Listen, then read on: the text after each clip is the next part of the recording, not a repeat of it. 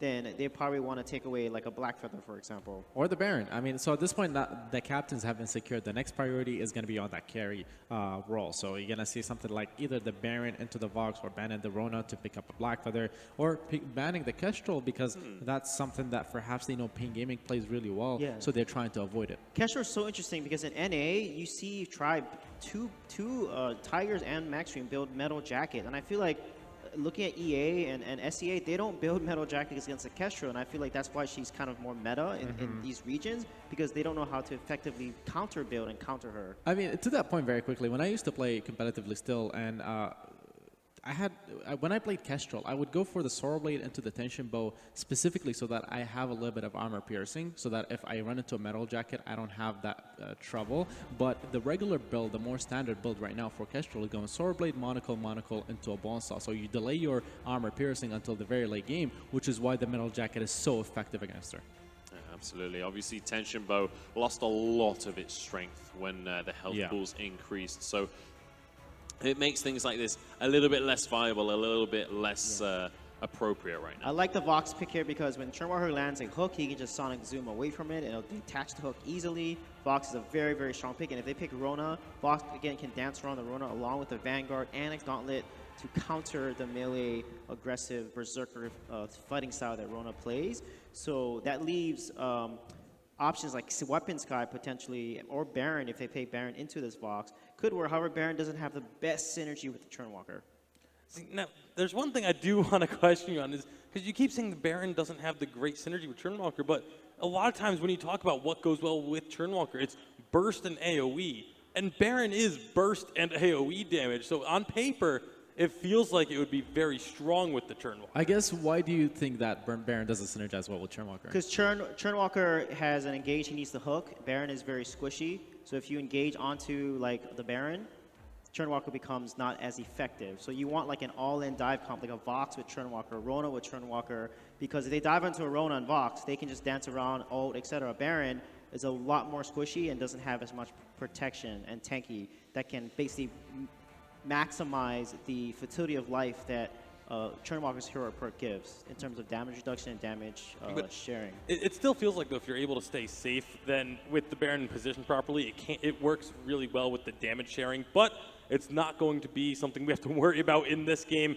as it will be the Batiste to pair up with the Churnwalker. And this one's pretty interesting. There's, again, we've seen this composition already. The amount of lockdown that you have is so strong. Yeah, and it does seem like Pain Gaming agree with you there, so they go with the Rona. I actually want to talk about the matchup between Rona and Vox. A lot of people think Vox counters Rona because he can kite very well and dance around her. Funny enough, while that's true, Rona still does incredibly well against the Vox just because of how much burst she brings with her kit and how durable she is, how tanky she is on that front line. So if you're able to continue on sticking to the Vox, if you use your abilities correctly, gain the first gap closing ability with your foe splitter, and then saving your into the fray for when he uses his Sonic Zoom, you're able to stay very close to him, and the matchup works in Rona's Alpha favor. is a really interesting one because Rona counters Alpha pretty hard. Orange can just ult on top of the Alpha, and they can just literally focus the Alpha. The Alpha dives in. Churnwalker can keep Alpha in the ult, and Baptiste can trap the Alpha, and Vox won't be able to do enough damage to kill either the Baptiste or the Rona. I think this is the first Alpha we're actually going to see of the tournament as well. Is this the second one? Do we see one? Second, against Cloud9 earlier. Pain Gaming played against Cloud9 and lost. Okay, so on the mainstream, on the main stage, this is the first one that we're going to be seeing. So I'm curious to see how this one's going to be panning out. Obviously, one of the favorites, at least between these two teams, but it's about time we get this game underway. I want predictions for this one, because this one's a little bit more hard to call than the last series. Who we expect to take this one? I really like Pain Gaming's draft. It just works together so well, all three heroes that they picked. Okay, Pain Gaming. Going to be questioning the Alpha pick with Batiste and Churnwalker already there, so definitely going to be going with Pain Gaming on this one as well. I do give the draft over to Pain Gaming, but I think Elite 8 just out of better performance when it comes to gameplay and playing together as a unit, they will come out ahead in this game. All right, we have a split desk on this one. We'll see how our casters are feeling about this one. I want to know how you guys at home are feeling about this one as well. Hashtag Vainglory Worlds on Twitter. Let us know if you're still awake and watching. It's time to get on into the game. It's time to pass it up to our casters and kick off the third to last series of the day. Thank you very much, Munchables. Here we go. Pain Gaming versus Elite 8. Now, Elite 8 have already had 2 games to warm up. We'll see how Pain Gaming, who have had a little bit of a rest, match up. Yeah, again, I think I'm on Suijay and Tasty Bacon's side here. I think the draft from Pain Gaming is very, very good. Now, I think it's very difficult to call which of the 2 teams maybe mechanically are going to perform better as a unit or individually. I know Elite 8 are a great team. We saw them win the Spring SEA Championships. They both had Cloud9 to face, which were both expected realistically to lose those series 2-0. It's so difficult to call where they are, I think, individually, because again, you just don't see much of Pain Gaming because obviously the South American region is quite isolated from the rest. And Elite 8, I've seen little bits of them, you know, 6 or 7 months ago, but it's not like I see them regularly. It's so difficult to call. Well, here we go.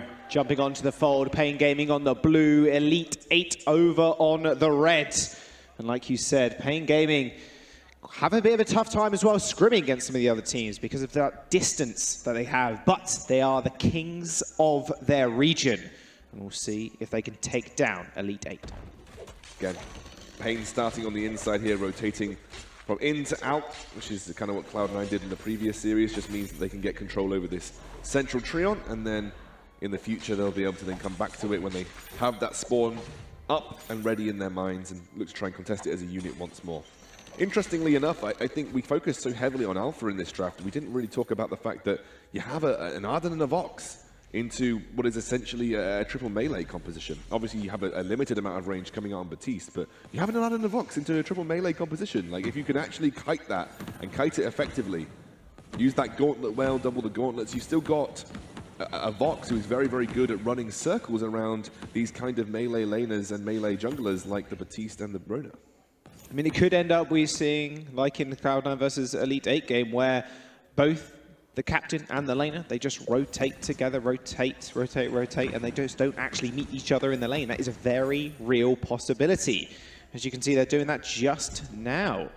Hanyega's just rotating down with the Vox. I mean, we spoke about the Alpha as well. Their ability to kind of control this Elder Treant here is going to be pretty strong, especially when Heim actually just reaches the team. But Falcon and Jaswino Ferrer are moving in. Does get the 2 chains here, so there's a lot of regeneration. Nice Torment in. That does actually go over to Elite 8. Hanyegas did manage to find the securing blow. As the Ordained onto Heim. Should be able to just walk away from that one, not a problem. Yeah, Jaswino Ferrer just trying to get those chains landed down. Interesting that official Heim's trying to go aggressive here. He's now caught between a rock and a hard place. Oh yeah, Heim going extremely low. Has to pop the flask. Did get a little bit of speed up from the Arden as well, but now he's caught out. Anime save me, can't quite get out. He's an odd inch of HP. Bad Mojo will follow him up though. Falcon finds Burst Blood. And you're going to see Falcon move into the side of the jungle from Elite 8. I wonder how far he'll go. There are back camps up and available for him, and he is going to head straight to those doubles, the highest gold value of those back camps, and he's going to get them and take them away pretty easily here. Big experience boost and gold boost for him. Also going to limit what official Hein is going to get from this situation too. Yeah, Hanyega's now just forced to clear this wave out as the rest of Pain Gaming do actually end up recalling here, so they will be able to get their items on board a little bit sooner than Hanyegas can. However, Elite 8 aren't quite satisfied with that. They are just going to start up this Elder Treant, should be able to take it as well. No real interference. Easy money. And even Heim actually clearing away some of these front camps as well. And if he saves me, might be in a little bit of trouble, Scoundrel. No, they're okay. It's just Jaswino Ferrer is just going to move in, but realistically, a churn by himself is not going to set up anything pre-level 6 too easily, regardless. Hanyega's in the lane here, just farming up away. He's going to get flanked by the Pain Gaming roster, who... Oh, Dane does actually land the stun there, pretty big. Oh, Torment as well, going extremely low. Doesn't quite find the second chain. In fact, he was already chained up, so it wouldn't have mattered anyway. Hanyegas is forced to blow the flask, however. And that's also the boots burnt as well. So, pretty big set of cooldowns that he's not going to have available to him. Although you can see Anime Saber, he's actually gone for an Iron Guard contract. Not a lot of captains have actually done this over the course. I actually do this in solo queue all the time, but I'm unsure sort of its competitive viability, but it does allow you to sustain quite heavily in lane without that healing flask, especially when you combine that with the Book of Eulogies, and, you know, and so on and so forth in the laning phase. You get a lot of regeneration back, but it does limit kind of the efficacy of that contract as you go throughout the laning phase. It kind of outlives its performance very quickly, and then you have to like sacrifice it and go towards a fountain ASAP. But this is something I do. I pretty much always start with this in solo queue, but like I said, in competitive, especially when you're playing a Vox matchup where you have a range advantage regardless, like it seems like a little bit of an overkill, but hey, he's obviously needing it because at this point in time, Pain are really punishing him in the lane. They're also punishing him in the jungle as well. They are moving up. Jaegers gets pulled in with a Torment. There's the Ordain's going to lock him up. Doesn't quite stun him just yet, but the red mist underneath the turrets. Must summons the courage and takes the next kill. Heim comes in with a nice interception. However, not too much damage. Can't quite finish off Muster. Good start here for Pain. Again, that composition coming through, like you said. Interestingly enough, not hitting the pain point of the Alpha, though. Really hitting the pain point of the laning phase for Jaegers. Anime and Jaegers have gone down so far. Again, kills kind of mean nothing if you don't do anything with them. So you need to look to continuously convert your kills into something meaningful on the map that is either going to be turrets, it's either going to be things like Goldmine. And it's something that the likes of Cloud9 and the upper tier teams do really, really well. Yet to see that kind of level of conversion from the likes of Elite 8 or Pain. We'll have to see whether they can do it across this series. Remember, the winner of this series gets through. You know, the winner of this series goes through, and I think actually, if it goes to a tied series, we actually get a tiebreaker in this group. So if it's a 1-1 apiece, it's a tiebreaker in the group. But if a winner, 2-0 winner, takes this series, that is the team that is going to go through to the quarterfinals. Yeah, pretty exciting, and they would have shown much improvement as well. Pain Gaming last year, going 0-2, I'm sure they really want to look for their first win, or first series win on the board. Now pushing up this lane, you can see Falcon now starting to come online, has picked up that Shatter Glass, so he's doing a fair bit of damage, especially with those empowered bad mojos. Heimer's going to move in as well, however, not really, a little bit hesitant. He does have Aftershock though on board, and Termination Protocol available. Decent pickup of the Shatter Glass here that's going to do a bit of burst work, especially to Jaegers, who's yet to prioritize any shielding whatsoever. But obviously that front line of the Arden and the Alpha, they're going to be able to soak up those bad mojos pretty easily. Alpha's already got some tier 1 shielding. You are just a tanky dad as the Arden. But this is going to be the Gold Miner. Started up here by Pain. Red Mist is going to start to churn. Elite 8 do know this is happening. Here comes the silence. There's the wait for it. Heim's going to just face check this brush. Ordain's going to come out as well. He's going to lock him in place. Jaegers is going to be able to get out of there. Red Mist opened up. Heim's going extremely low. Popped into the passive. The Gauntlet, the cage gets laid down behind. Already falls, and they're going to be able to secure the Gold Miner as well. Pain moving forwards. Anime Save Me hides underneath his turret, but losing one in the Gold Miner. That could result in a lot of damage on this tier 1. Rubbing salt in the wounds. They're even going to potentially go for this turret. The Red Mist is going to start to churn. Oh, it should just be able to take it out pretty easy with a couple of bad mojos. There's Pain Gaming taking the first turret of the game. I love what Muster was doing on that Rona. He was basically using the Red Mist as a zoning tool. Yes, okay, Jaswina Pharaoh and Falcon were doing the tanking and the majority of the damage to the turret, but he was using the Red Mist as a zoning tool to not allow Jaegers or Anime Save Me to get into a position where they could try and defend the turret on the forefront. He was essentially saying, if you want to get to the guys taking the damage from the turret, if you want to go deal damage to Falcon or Jesuino, you actually have to get through this huge whirlwind of damage first. And I love Ronas that use that as that ability to as a zoning tool, not only as a way to sort of win and sort of dominate team fights, but also utilize it as the fact that it is a giant churning area of death that you shouldn't step in. That was a really nice use there from Muster. Really nice use of words as well, Alexander. I'm sorry, I'm 21 hours like awake right now, and my vocabulary has gone out the window. I'll buy you a dictionary, it's all good. Thank you. It's not a problem. Now Muster just being able to clear out this lane. With this turret down as well, does mean Pain are going to be able to push inside Elite 8's jungle now. And it's up to them to kind of react. However, with Anime Saves Me, his ultimate available in a couple of seconds here as well.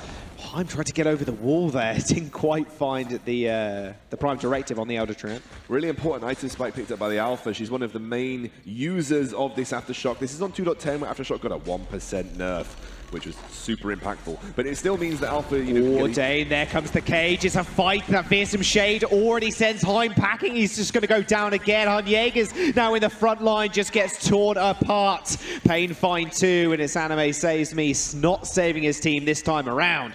And Pain really, really showing what they're made of. Alpha yet to pop a ultimate whatsoever, so he's always getting put into her heroic perk without even using her ultimate. So that's, again, a bit of a misplay.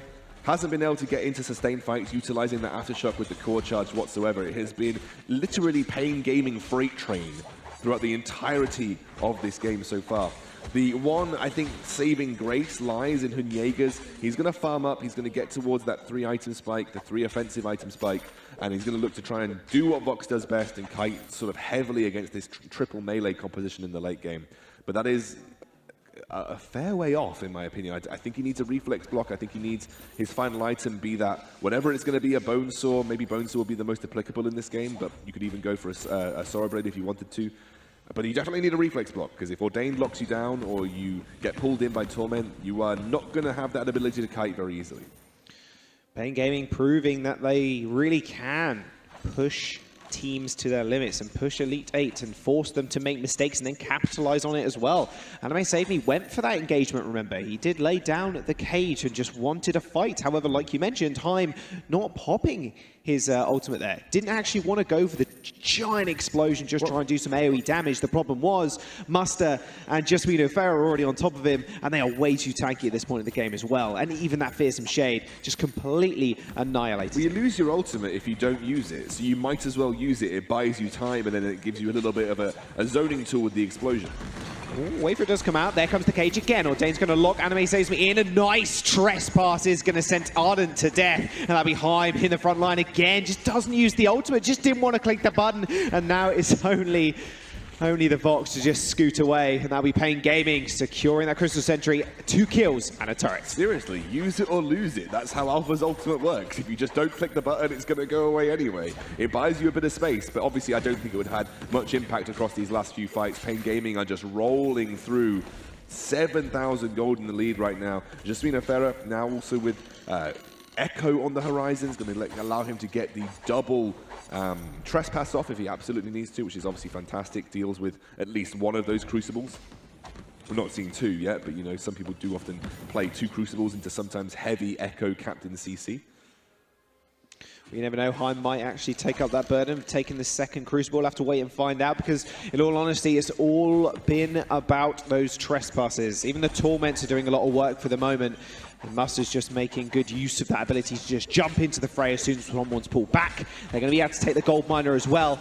Red Mist is going to be able to help secure it. And Gaming, right now, they are 7,000 gold in the lead. They are 7-0. They've got 2 turrets. What more can Elite 8 really do right now in order to stop the steamroll that is Pain Gaming? Well, I think it's turtle game for Elite 8 right now, right? I said their win condition has now gone from Alpha. Alpha is no longer a win condition in any way, shape, or form. It's all on Vox at this point. Hunyega's is going to have to be the carry machine for this team if they are to succeed. Looks like he's actually going to go for a Sorrow Blade. I probably would have gone for the Bone Saw myself, but again, both of them work perfectly fine. Just he needs that 3-item spike. He needs to get a reflex block behind him, and he just needs to have almost pinpoint perfect positioning. Alongside that, Anime Save Me, he finishes up that Echo. Maybe then you're going to have the ability to zone out this heavy melee composition with all of those walls that you have to kind of negotiate your way through. So there are specific breakpoints for Elite 8 here that could give them a road back into this game.